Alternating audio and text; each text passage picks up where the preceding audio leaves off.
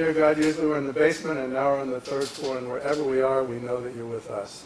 We thank you that you're a God who's always with us, and we ask you to be here with us tonight, as always teaching us and to be the only teacher that we have. Please help us to hear your voice, to understand it correctly, and please change us by your words in the ways that you most want us to change. We ask all these things in Jesus' name. Amen. Amen.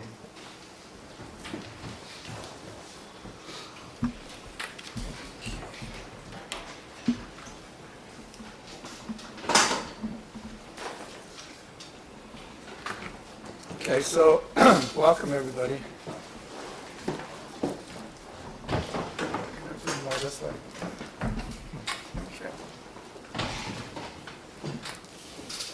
Okay. In this class, as most of you know, we're studying the Minor Prophets, which are the last 12 books of the Old Testament. And we're studying the Minor Prophets in the order in which they appear in our Bible. So we started with Hosea. Last week we finished Hosea, so tonight we're beginning the second of the Minor Prophets, which is Joel. And we'll easily have time to cover chapter 1 of Joel, and I hope also some time to have some good discussion as well.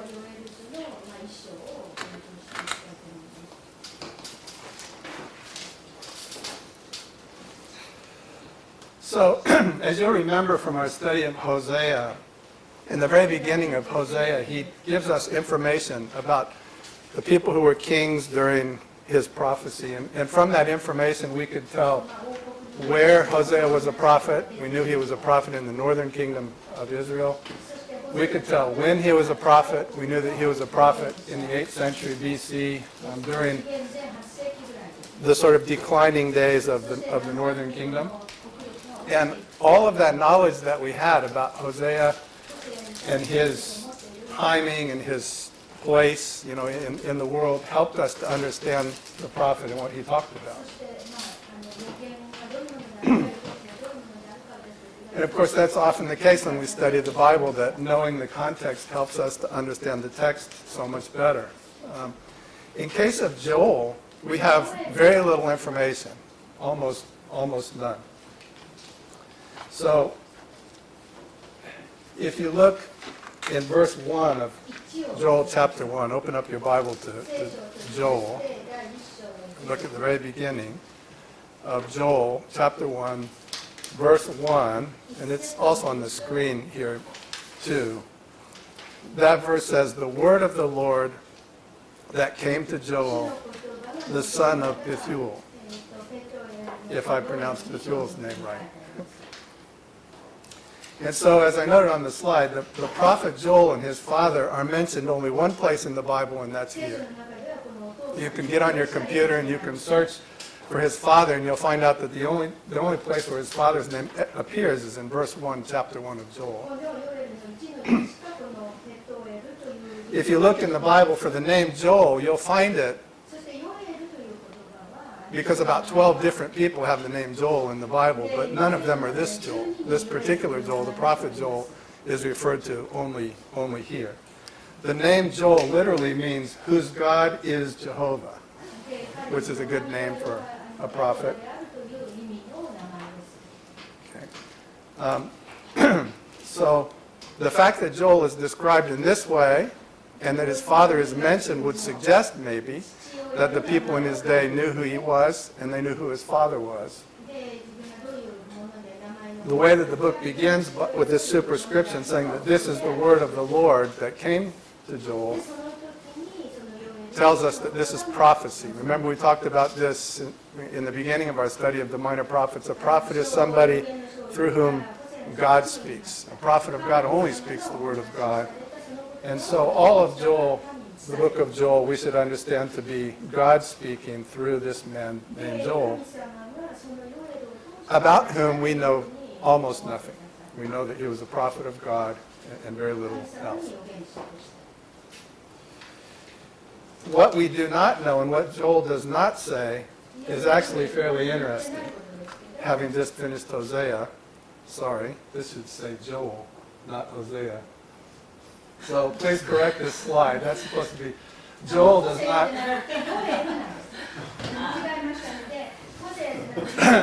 I've been typing Hosea now for so many weeks, my fingers forgot to type something new. So the prophet Joel, whose book we're studying now, does not even mention the northern kingdom of Israel. Remember, in Hosea, much was made of the fact that the northern kingdom had divided from the southern kingdom and so forth and so on, and that Hosea was a prophet in the northern kingdom. But Joel never even mentions the northern kingdom.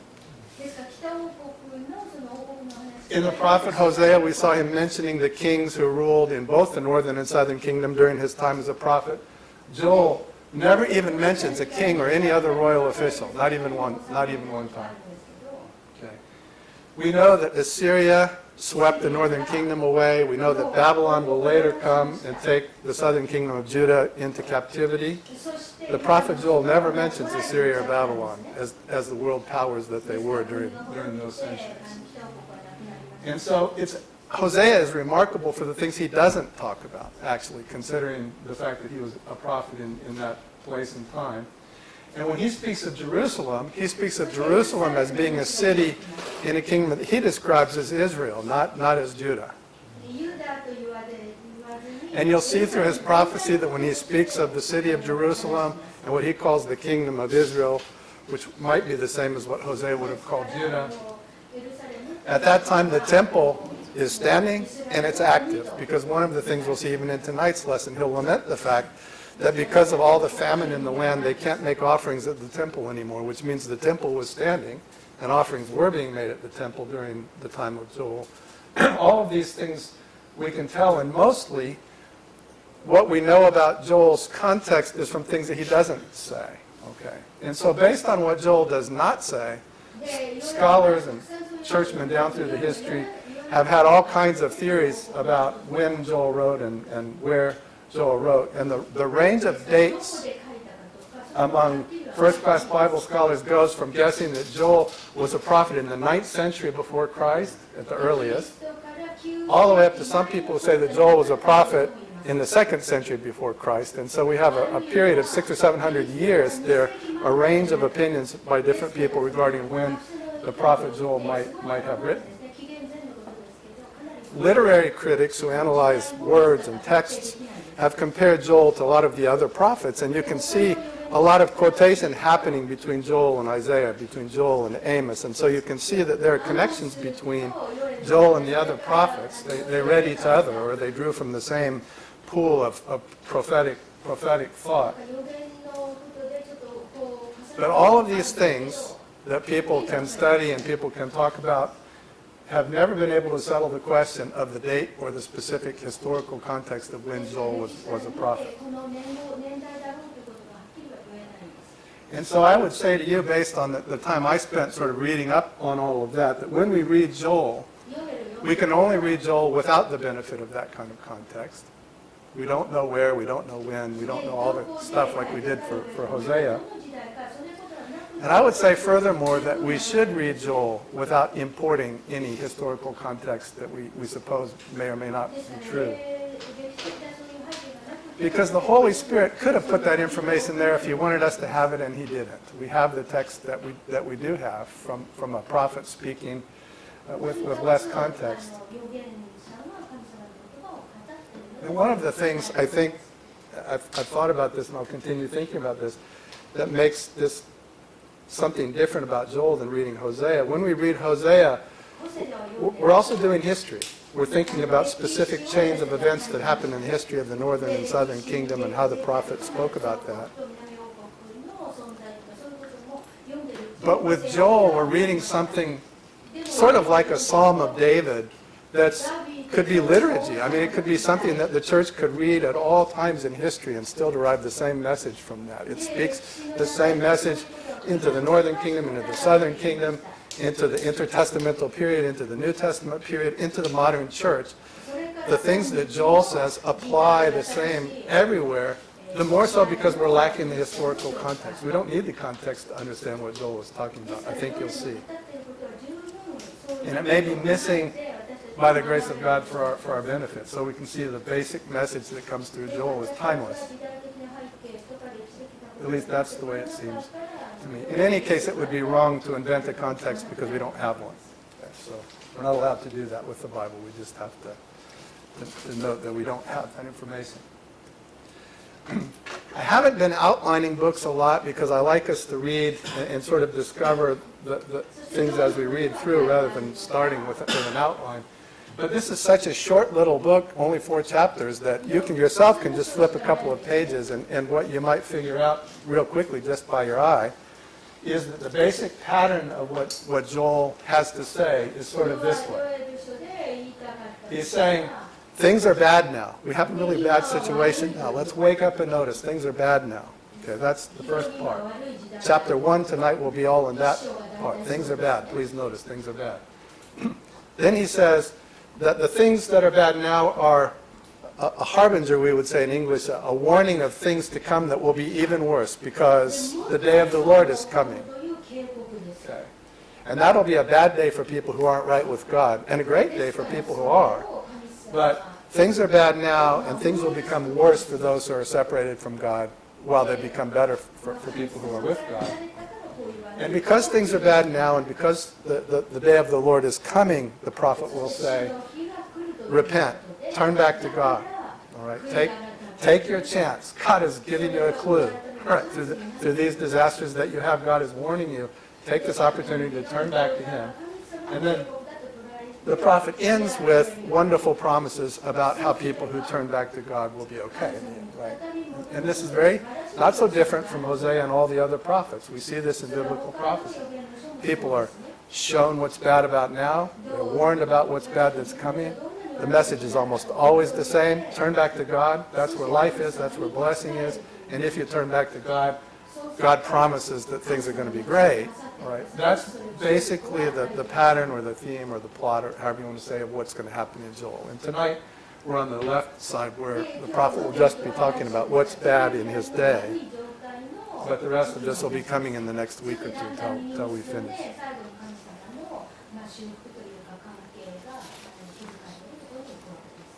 Okay, so that's a little bit of introduction about Joel that may be helpful. Now let's just go ahead and read it. And as I said, I don't think it's going to take a lot of time to go through chapter 1. So let's read verses 2 and 3. Joel chapter 1, verses 2 and 3 are this way. It says, "Hear this, you elders. Give ear, all inhabitants of the land. Has such a thing happened in your days or in the days of your fathers? Tell your children of it, and let your children tell their children, and their children to another generation." Okay, so he begins in verses 2 and 3, crying out to people and saying, listen to me, hear this.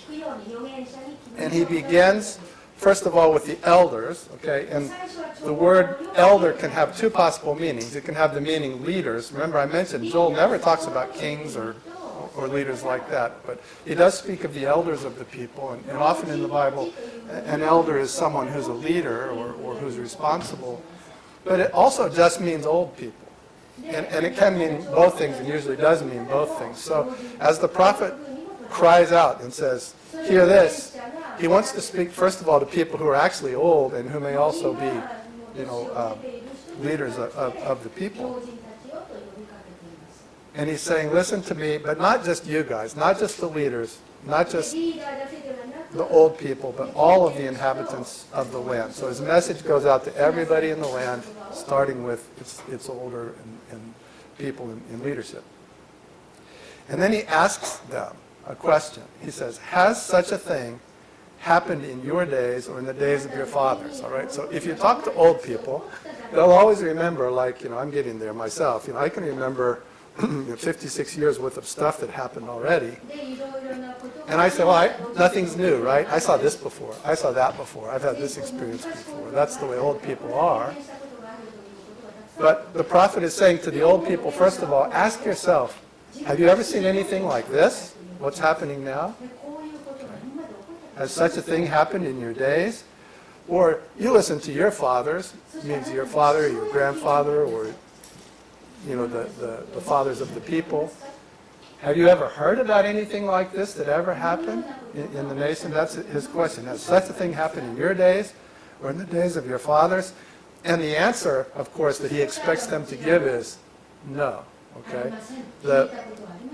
It's a question designed to draw this response. If these people start searching their memory and try to find something like what's happening now, they won't find it in their life. They won't find it in the lifetime of their father. They probably won't find it in the lifetime of their grandfather. If they keep going back, they're going to find it in the life of Moses and the people in captivity in Egypt, because similar things did happen then. And probably the prophet means to send their brain back there, to say, what's happening now is as important as what happened when Moses caused the locusts to attack Pharaoh. I mean, that's how far back they're going to have to go to find some similar experience to what they're having now. Right? So this is a memorable, special, noteworthy time that they're living in, and he wants the old people to notice that, but he wants all the people to notice that also. That this is so is further supported by verse 3, where he says, tell your children of it, and let your children tell their children, and their children to another generation. So what's happening in the time of Joel the prophet is something which is out of living memory, which is, you'd have to go back into biblical history to find something like it, and it's important so that just like they teach the Torah to their children, and they tell them stories of Moses and Abraham and Isaac and Jacob and all the rest, they should be teaching their children stories about these days now, what's happening now. What's happening is so important that they'll be teaching future generations about it. All right? Okay, so this is in fact a lesson for the ages, like the other things that are recorded in the Bible. And when you read verse 3, tell your children, let your children tell their children, it's supposed to remind you of Deuteronomy. I mean, if you go back in the Old Testament, you remember Moses telling the people, tell your children, tell their grandchildren, tell people about the Lord. Don't forget, right? Don't forget what the Lord has done. So the things happening in Joel's place are on par with the things that were happening in Egypt in the time of Pharaoh, I dare say. And at any rate, they're really noteworthy and important, and they're supposed to draw an important lesson from the things that are happening now. Right? Because people are going to be reading about this stuff for generations to come. And in fact, here we are. We're reading it here. 2,000 years later, we're still reading it. Right? And the pictures I had up were just to try to give you a sense of, in the background is a picture, actually a picture of a locust swarm attacking someplace in modern times. And that's, as you'll see in the next couple verses, the disaster that they're having is an attack of locusts. Locusts are grasshoppers, basically, who are kind of supercharged by their environmental conditions to swarm sometimes.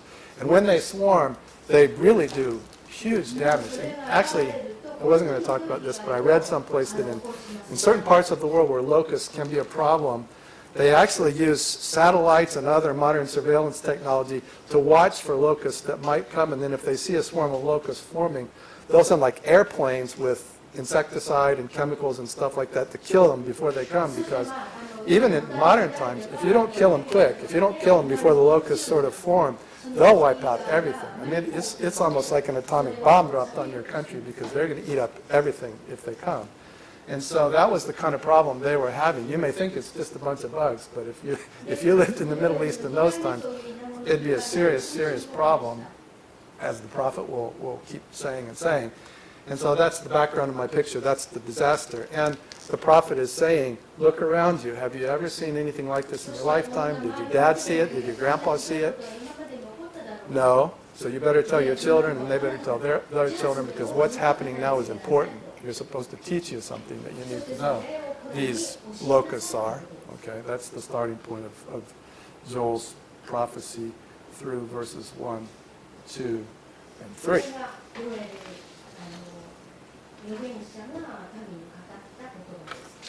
When the locusts are done, there's nothing left. The picture up there now is supposed to be a picture of someplace where the locusts cleaned out a cornfield, but the bugs come and they eat up everything. All right, and in verse 4 is where you see for sure that what we're talking about is locusts. So verse 4 says, what the cutting locust left, the swarming locust has eaten. What the swarming locust left, the hopping locust has eaten. What the hopping locust left, the destroying locust has eaten. Right? And so now it's clear that the devastation that they're supposed to take note of and understand is caused by locusts, swarms of grasshoppers that come to destroy all of the plants and things in their land. Here are mentioned it seems like four different kinds of locusts: cutting and swarming and hopping and destroying is the way they're described. And pretty much nobody thinks that these are four different kinds of locusts in a biological sense, or that they really came at four rather separated points in time. The point seems to be that wave after wave after wave of locusts came until there was nothing left for the locusts to eat anymore. They had eaten everything up. The only thing that may be significant about the way that they're described here is the number 4, because usually in the Bible, when something is described in 4 different ways in parallel like it is here, one of the things that the prophet is trying to tell you is it's complete, it's ecumenical, it's total. North, south, east, and west, the 4 corners of the compass, it's covered. The locust destroyed everything.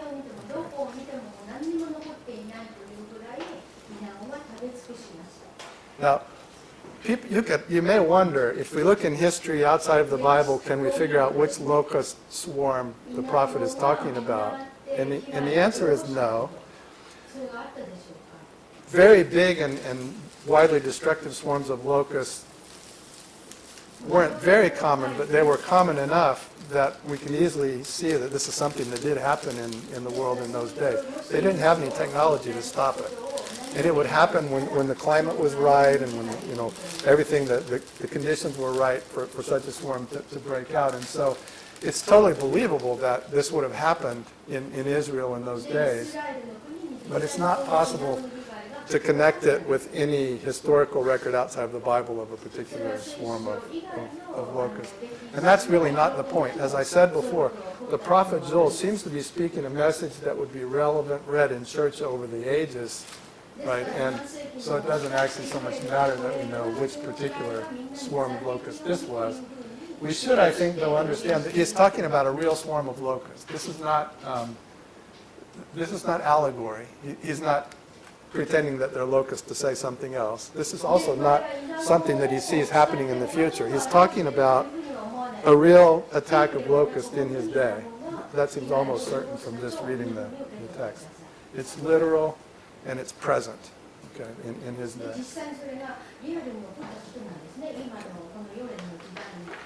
So you'd think they would notice, but in verse 5, he says, "Awake, you drunkards, and weep and wail, all you drinkers of wine, because of the sweet wine, for it is cut off from your mouth." Right.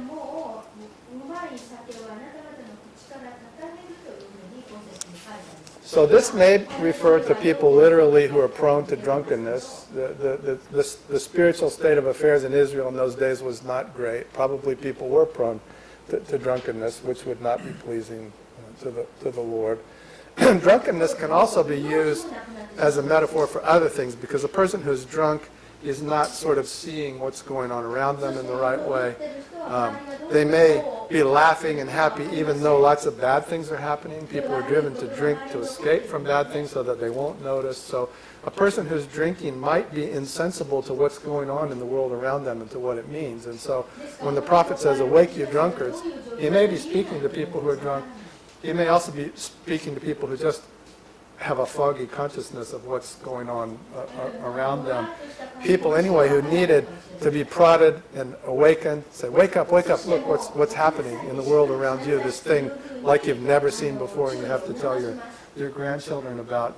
This is a really bad situation, you better notice, is what the prophet is saying. And of course, people who are literally fond of alcohol are going to be sad because the locusts have eaten up all of the grapes and there's not going to be any wine anymore. And so they'll be specifically disappointed. That's the empty wine glass at the bottom, and the guy up here is sad because there's no more alcohol is coming.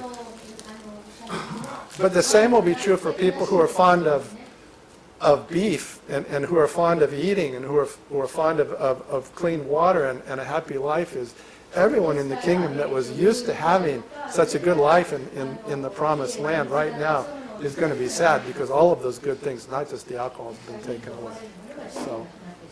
So I don't know if drunkenness is specifically singled out here, but certainly it's a larger phenomenon than that. He wants people to wake up and notice what's going on.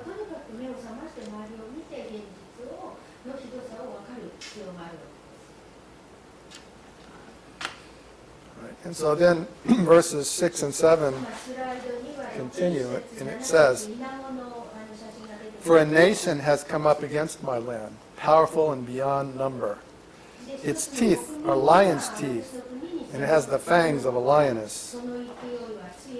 It has laid waste my vine and splintered my fig tree. It has stripped off their bark and thrown it down. Their branches are made white."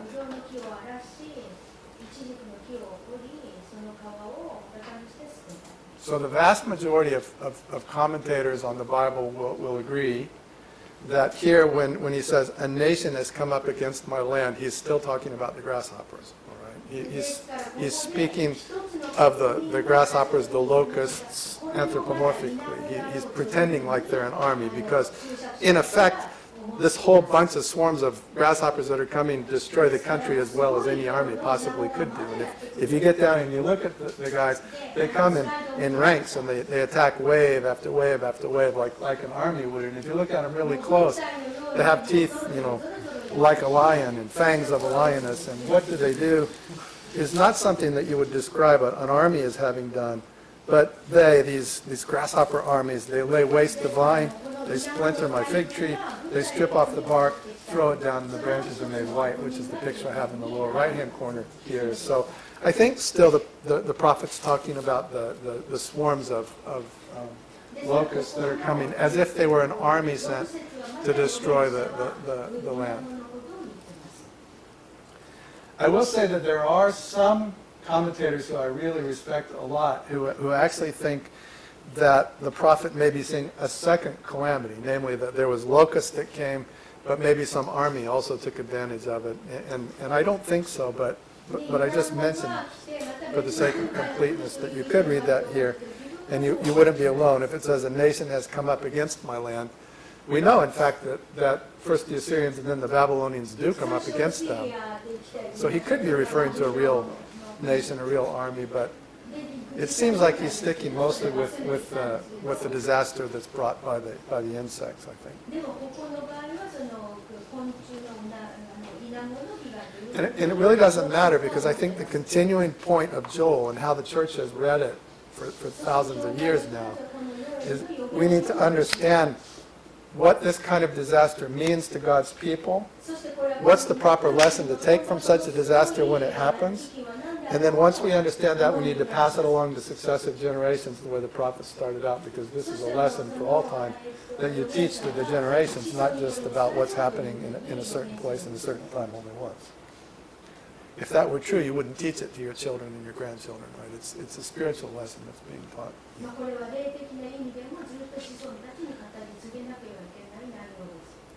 Right, so the proper reaction to the kind of disaster that they're seeing in the land that's caused by these locusts is lament.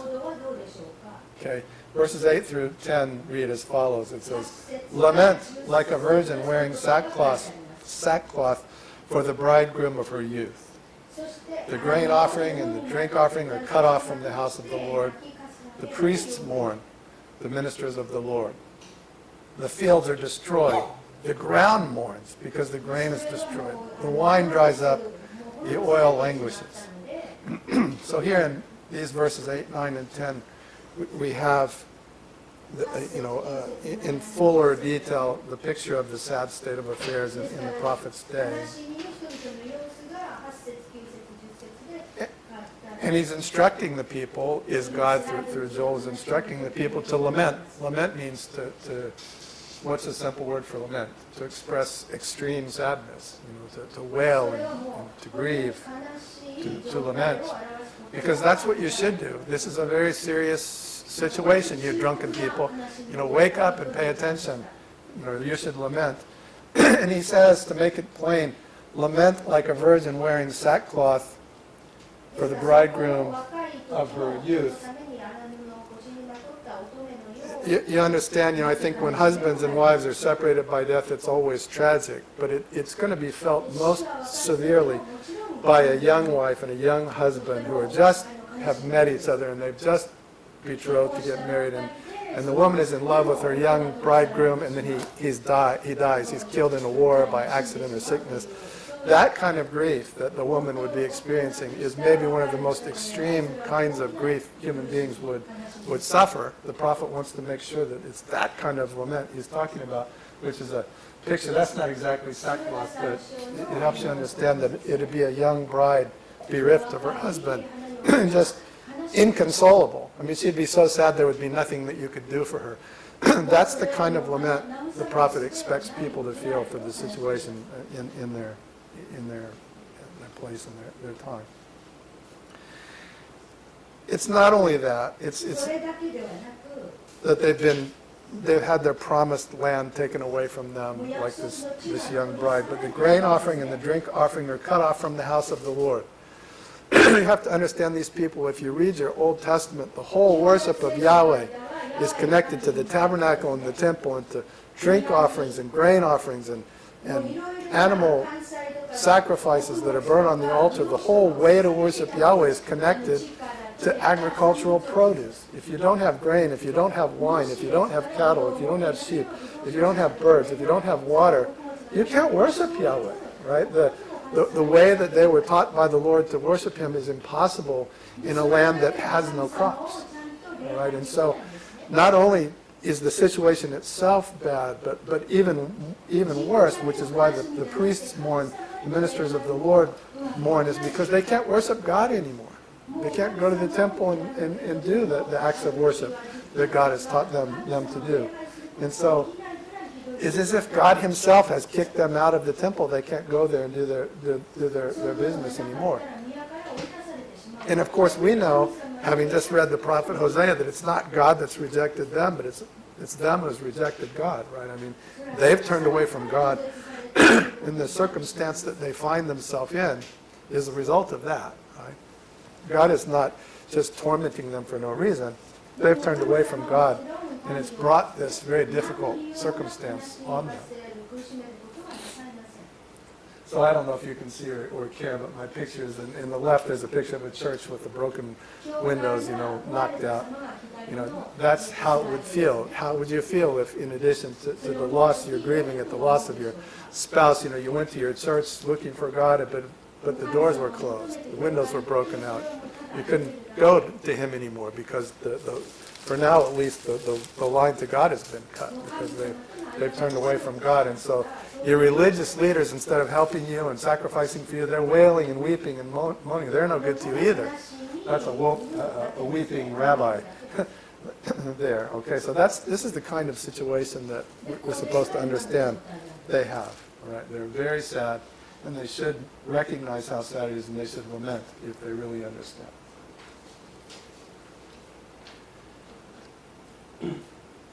And the prophet tells them that their lament, their great sadness now, should proceed to shame. All right? They should be ashamed of the circumstance in which they find themselves. Now, this is a tricky point. It would be wrong to say that every time someone is in distress, they should be ashamed. And I want to talk about that in a minute. That's not what the prophet's saying. But these people should be ashamed because they've destroyed themselves by turning away from God. All right? They've turned away from God. The situation that they're in is the result of their apostasy, of their sin, right, of their disobedience. And so they should be ashamed. Verse 11 says, "Be ashamed, O tillers of the soil. Wail, O vine dressers, for the wheat and the barley, because the harvest of the field has perished. The vine dries up, the fig tree languishes, pomegranate, palm, and apple, all the trees of the field are dried up. And gladness dries up from the children of men." All right, so this is a situation that's happening to them in the day of Joel, but it is a situation that has happened to men in other places at other times, many, many times since then. And every time a people finds themselves in this situation, where they're in great distress and they realize that they brought the distress on themselves because they turned away from God, because they're living in a way that's not pleasing to God, the gladness dries up from the children of men. And they should read Joel, because this prophecy is there in the Bible to be read at times such as that. Just the way certain Psalms are in the Bible to be read at times such as this, right? This is the time when they're ashamed because of their distress, because they've brought it on themselves, if they'll only understand that. For them, at this time and place, their poverty physically is a sign of their poverty spiritually. Now I want to hit pause here and make sure that we don't take the wrong lesson. All right? So I wanted to ask you all, and I hope that you'll answer so I don't have to do all the talking. Do you think that all hardship that human beings suffer is punishment? Because in the prophecy we've just read, the prophet has told the people, this is punishment. You should be ashamed. The circumstances you've brought on yourself by your own sin, okay? That's their circumstance, and it's not so rare. That happens a lot of times in human history. But my question is, every time we see people in distress, should we understand that those people are being punished for something, do you think?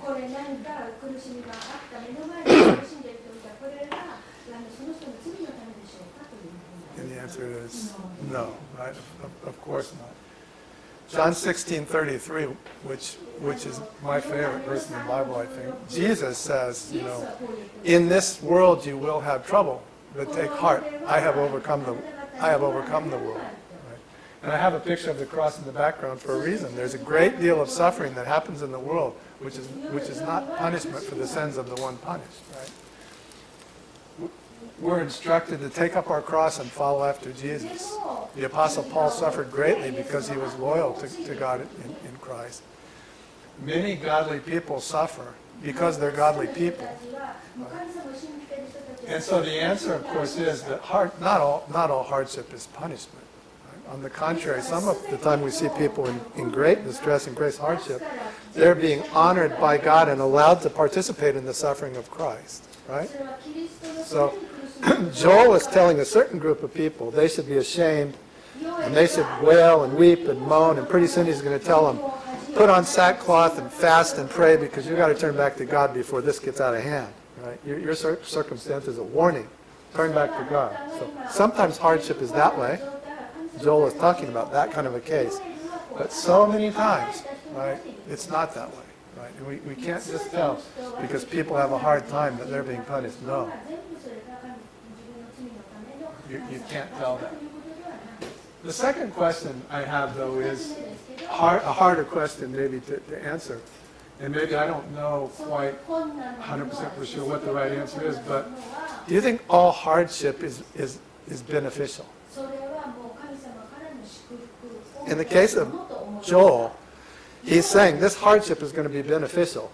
Wake up, see it, know what it is, tell your children about it, turn to God, put on sackcloth, fast, pray, and then he's going to say later, the Lord will turn back to you, right? And so the suffering is beneficial because it saves them from going to hell, right?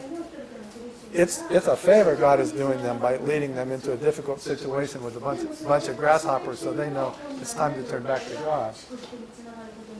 But what about other cases? Would you say other cases of suffering, are they all beneficial?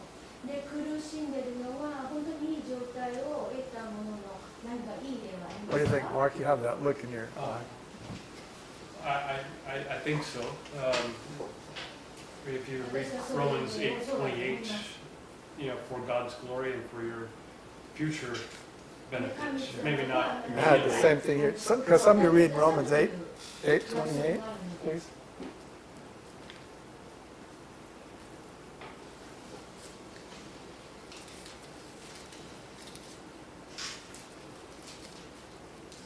My question was, is all hardship beneficial? Mark's answer is yes.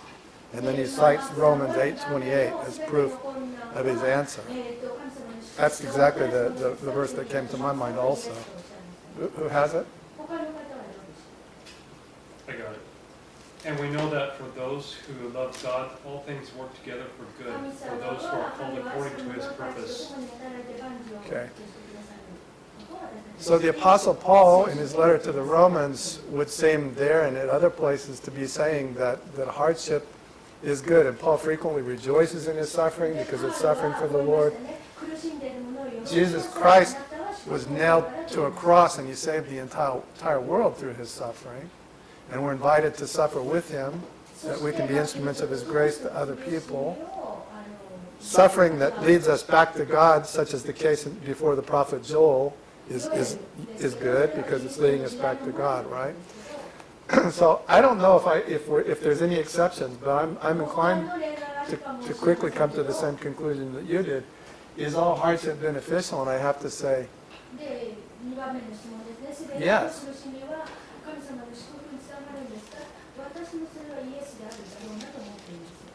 And yet it leaves us with some real mysteries, right? I mean, like, what about tsunamis and earthquakes and children who die before they're born and all kinds of tragic things that we can see in the world? We don't see the good in it, right? We just can't.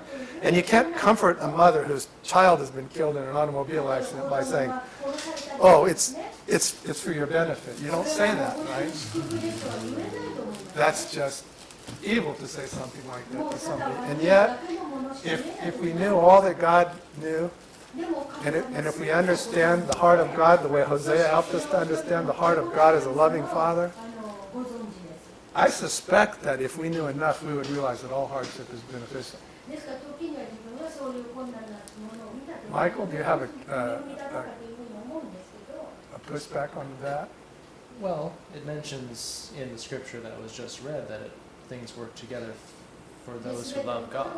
So I think perhaps people who do not know God may look at hardship differently, and they may harden their heart towards God if they believe Him responsible. That's a very good point that needed to be made. So the passage in Romans 8:28 says, all things work together for those who love God. So for God's children, we know because Christ told us that we're going to suffer.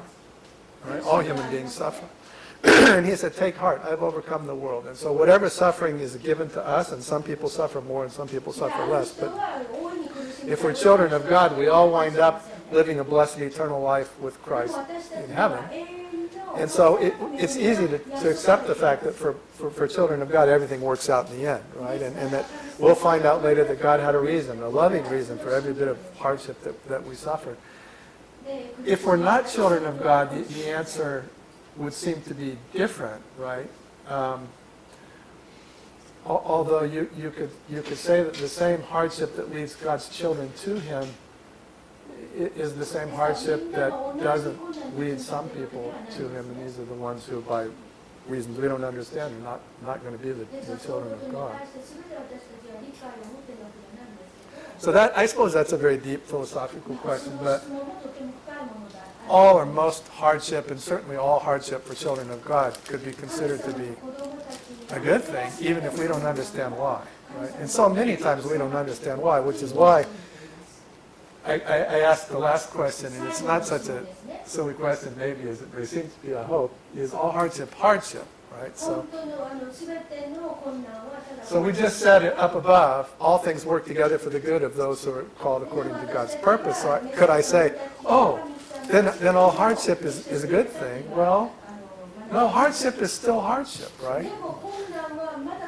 So in Mark chapter 14, verses 34 through 36, you can read Jesus himself before he's crucified. Let's just look there because I think it's instructive. Mark 14, 34 through 36, and this is just one of the several places in the Synoptic Gospels where you can read this. So Jesus is speaking, he says, and he said to them, that's his disciples, my soul is very sorrowful, even to death. Remain here and watch. And going a little farther, he fell on the ground and he prayed that if it were possible, the hour might pass from him. And he said, Abba, Father, all things are possible for you. Remove this cup from me. Yet not what I will, but what you will. Which means to say that for the Son of God, suffering was still suffering. When Jesus went to the cross, he suffered.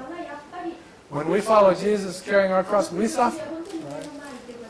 When God tests us, when God allows Satan to tempt us, when all of the bad things and all of the reasons why they come, suffering is suffering. And we shouldn't pretend otherwise. And so if one of your Christian brothers and sisters is suffering, there's nothing wrong to pray that God will take it away. Jesus prayed to take it away. Pain is pain, suffering is suffering. And yet, for those who love God, we have one big advantage that non-believers don't have, and that's we know that even if we can't understand why we're suffering, there's a happy ending to our story. And Rick Warren, one of his famous sayings was, God never wastes a hurt, meaning there's no pain that you suffer as a Christian that isn't finally good for something. God knows what it is. Would anybody add anything? This is just my effort to correct. I don't want us to think that when Joel tells them to be ashamed because they're suffering, that's always true. It's true for the people the prophet is talking to. And the reason why we know it is because God grabbed the prophet and spoke through him to tell them this. You guys need to be ashamed. You need to turn back to God. This is a sign to save you from your own sin, from which you're suffering, right? That's the message through Joel. Okay. But that's not always the message that's spoken to people who suffer, especially Christians. And there's a reason why the people that the prophet is speaking to are suffering, and we get it and start getting it in verses 13 and 14. He gives them instructions now. He said, wake up and look at your bad situation. Appreciate how bad it is. And now he says in verse 13, put on sackcloth and lament, O priests. Wail, O ministers of the altar. Go in, pass the night in sackcloth, O ministers of my God, because grain offering and drink offering are withheld from the house of your God. Consecrate a fast, call a solemn assembly, gather the elders, and all the inhabitants of the land to the house of the Lord your God, and cry out to the Lord.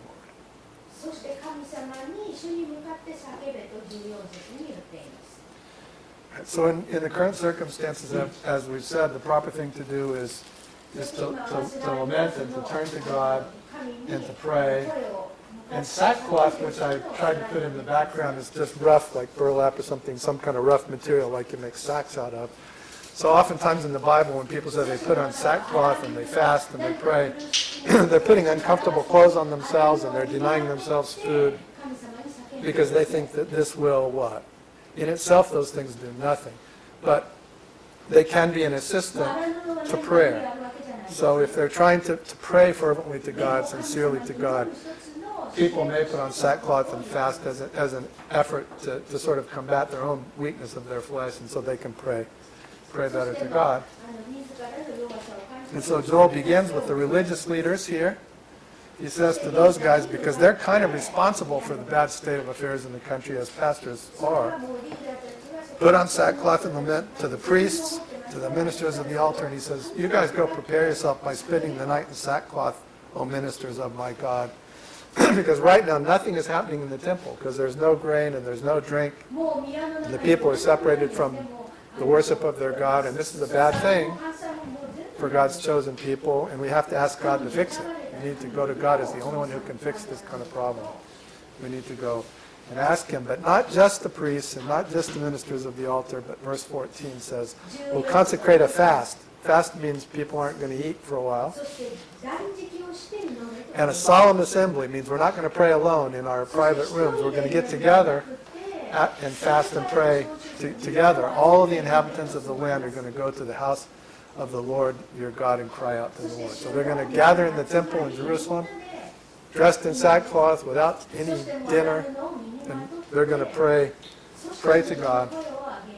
And the whole point is that as a group, they're going to cry out sincerely to Yahweh to let them come back and to give them help in their time of trouble. And that is the purpose, I dare say, of what's gone before, is Joel wants them to realize that their difficult circumstance is supposed to lead them back to God in prayer.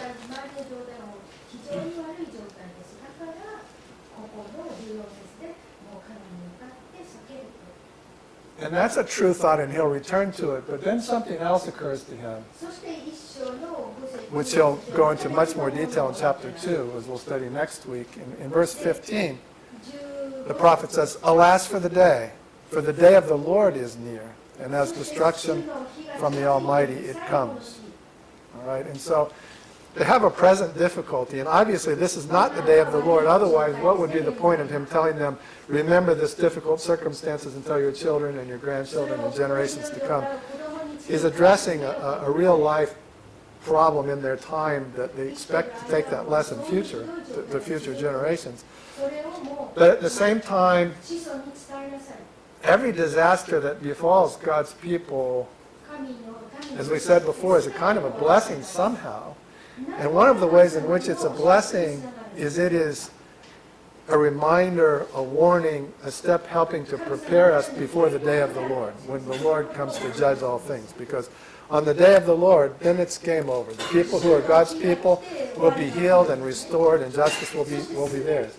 And the people who aren't God's people, and all the wickedness in all the earth will be put away and destroyed forever, so that what's left will be perfectly good and pleasing to God, right, on the day of the Lord. And that day is coming to us too. And so if we have a difficulty brought on by our own sin, and God sends us a difficult circumstance to wake us up, and it drives us back to Him in prayer,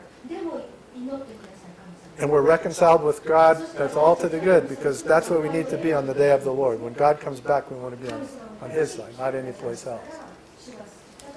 And so I think that's the point here, is the prophet is saying, there's more than one reason you need to turn to God. You need to fix the problem with the grasshoppers, but you need to get right with your God before this world is brought to a close and the new heaven and the new earth are created, because on that day, the people who are with God will be the ones who are saved. And the people of God, that is the Jews, God's chosen people, were often made the mistake of thinking, because they were God's chosen people, no matter what, they were going to be okay. They thought the day of the Lord was a day when God was going to come deal with the Gentiles, when God was going to come punish the nations which had oppressed Israel. But what they begin to learn through the prophets Hosea and Joel and the rest of the prophets that we'll read is the same thing is true in the kingdom of Israel, right? There are some people who are really of Israel and some people who aren't, right, as Paul will teach later.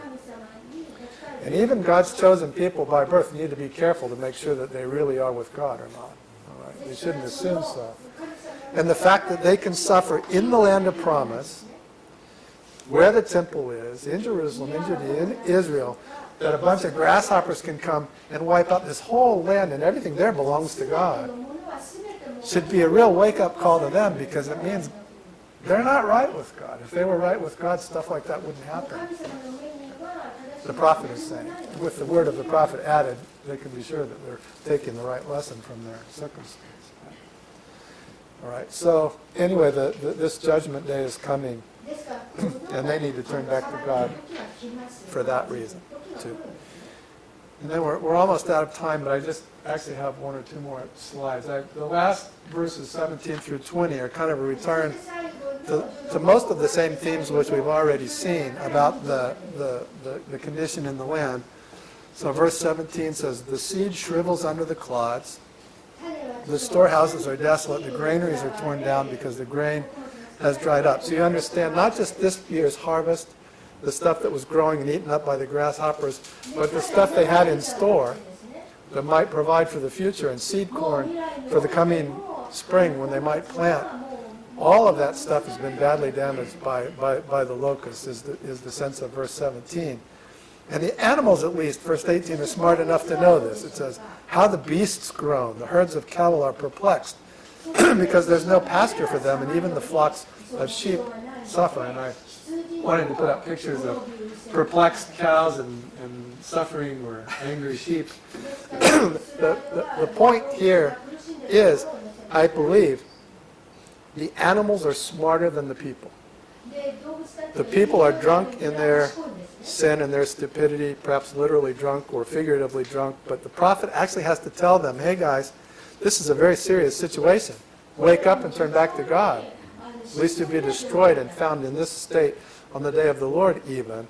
The animals know something's wrong. They're perplexed. They're hungry. They can tell that something's wrong. And animals are that way. When a cow is hungry, they become agitated. They know something's wrong. They may not be geniuses, but they know they're hungry. And they know if somebody doesn't find food pretty quick, they're going to be in trouble, right? And so I think the prophet now involves the animals just to show that the animals can sense something is wrong, even if the people can't. So in verse 19, the prophet says, "To you, O Lord, I call, for fire has devoured the pastures of the wilderness, and flame has burned all the trees of the field." Probably this is not describing a wildfire. In California, in some places, and you'll see this actually happen. This may just be figurative language. The heat of the east wind blowing in off the desert, has dried everything up as if it were a fire. Probably not might not be a real fire. Even the beasts of the field pant for you, because the water brooks are dried up, and fire has devoured the pastures of the wilderness. Right. So the animals know what's going on. The people better recognize what's going on. Not only should they recognize it's serious in their time and place, because they need to turn to God and ask for healing in the land. That God will restore rain and crops and like that, which he obviously does, because this prophecy survived to this day. The people didn't die out because of these locusts.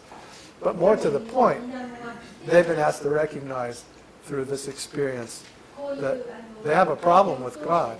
And the day of the Lord is coming, and they better take this lesson and teach it to their children and get themselves right with God. And my last slide, which I like the best, is I stole this idea from Pastor Takeshi, I confess, because he uses this idea sometimes. But on the left is a picture of a frog sitting in water, and the story is that if you take a frog and you put a frog in a pan of cold water, it'll sit there. And then you can turn the fire on, and if you heat the water gradually, the frog will never know that he has a problem until he's dead, because he can only sense changes in temperature, but he can't really sense that he's getting in danger because the water is heating up so slowly. And so I think it's a good kind of silly way to remember what Joel is talking about, maybe, because, and I ask us, how we would apply this in our lives. Have you ever failed to notice a problem at first? I mean, maybe it could be a financial problem or a work problem or something, just like the people in Joel's nation have problems with their crops. It could be a spiritual problem. They think they're God's chosen people. There's no problem. They're right with God. But now suddenly circumstances call that into question, and a prophet like Joel shows up and says, "You people are in trouble. You better put on sackcloth and pray and fast and turn back to your God before the day of the Lord." Right? And that's how hopefully some of them will finally notice they have a problem, and hopefully the result will be many of them will be saved. But I'm just thinking in my own life, I have this kind of experience too sometimes. I just wondered if you guys have also. Did you ever have a problem? You didn't even realize it for a long time until finally God did something to bring it to your attention?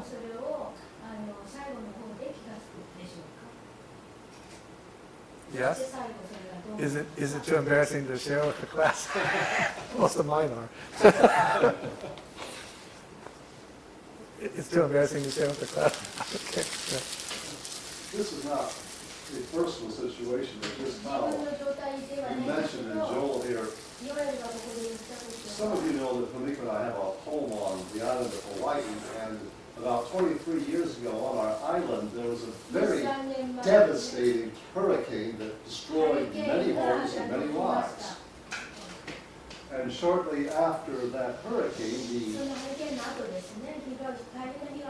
the county council, the ruling leaders of the island, asked the pastor of our church to come.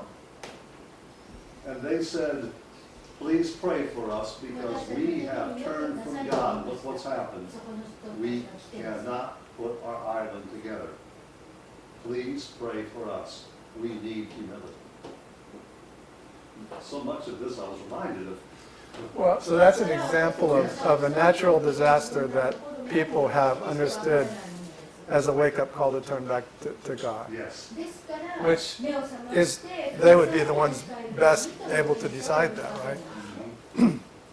And yet we wouldn't say everyone who's affected by a natural disaster is being punished or something like that. But they perceive that, right, as these people know. Any other example? Maybe for us, maybe for me is that I could notice, oh, he's going to be in trouble, but for myself, it's difficult to notice, oh, I'm in trouble. Yeah.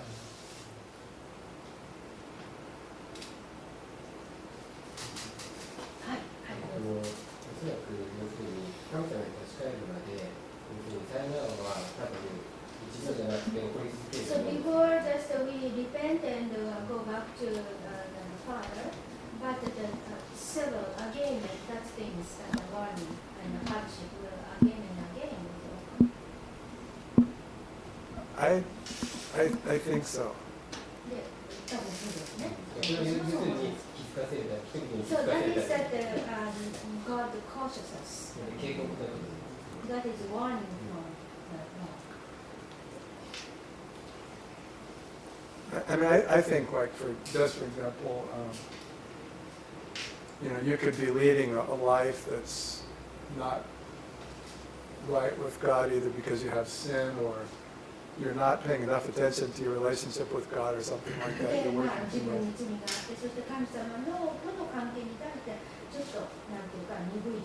And you could become physically ill, for example. And it could be very serious, but as a result of that, you might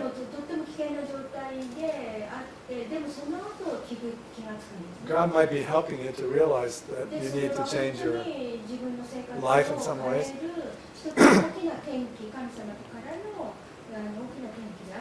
And later you may even look back and realize that was a blessing, even though it seemed like a difficulty at the time.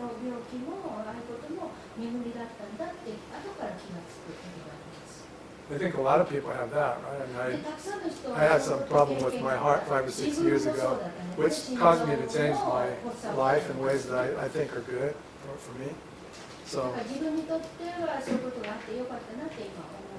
I think other people may have mental illness. You may be living a life that's really unbalanced, whether you're taking drugs or you're caught in some kind of bad behavior. And one of the ways that some people causes them to become mentally ill, right?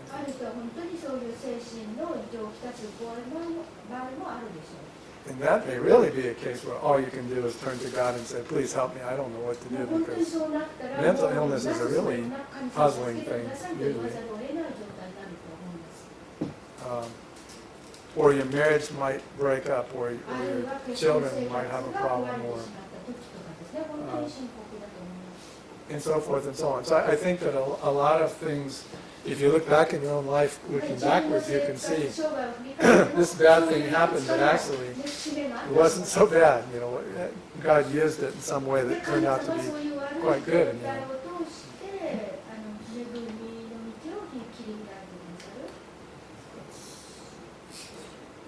or business failure is something you see a lot of times people.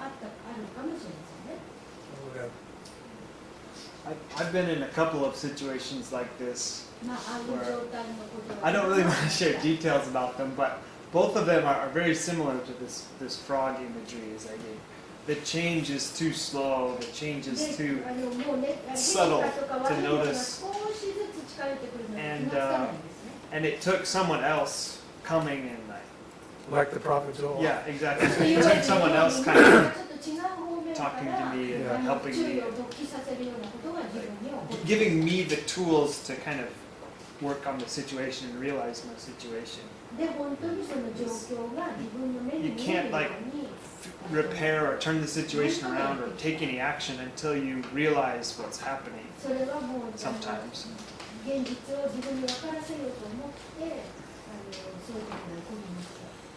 Yeah, and I think that Joel, specifically the book we're studying now, is in the Bible to be read by people in that situation. Or by people, nations, churches, whatever, groups of people, individual people. It's just the human condition, right? And Joel speaks into that human condition at a certain point, place, and time. But it really doesn't matter where and when so much, because it's still true.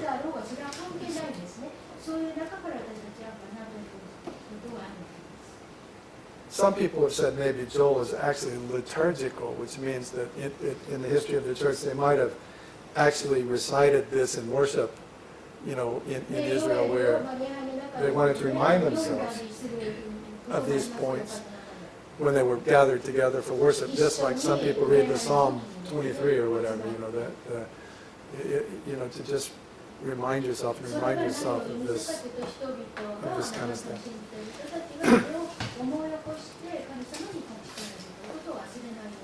Okay, I apologize for being 5 minutes late.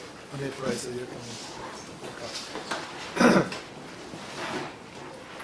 Heavenly Father, we thank you once again for being a God who speaks to his people. We thank you for being a God who is a loving Father and who causes everything to work to the good of those who are your children, who love you. When we have bad times, Lord, we pray that you bring to our mind this important truth, just like Jesus said that we will have trouble, but he has overcome the world. And that nothing really ultimately bad can happen to a Christian because it's all been redeemed by Christ and made good in the end. And we have that faith and that hope. We're so fortunate, Lord, and we're so sad that there are people in the world who don't have this kind of hope, who have to actually live in this world without it. We pray that you give us opportunities to tell them about the salvation that you've offered in Christ, and that many more people could share this wonderful blessing that we have. Thank you for each person who could come here tonight. Please help everybody get home safely. And as always, we pray for this church and the people who worship here and the pastors who minister here. And we ask all these things in Jesus' name. Amen.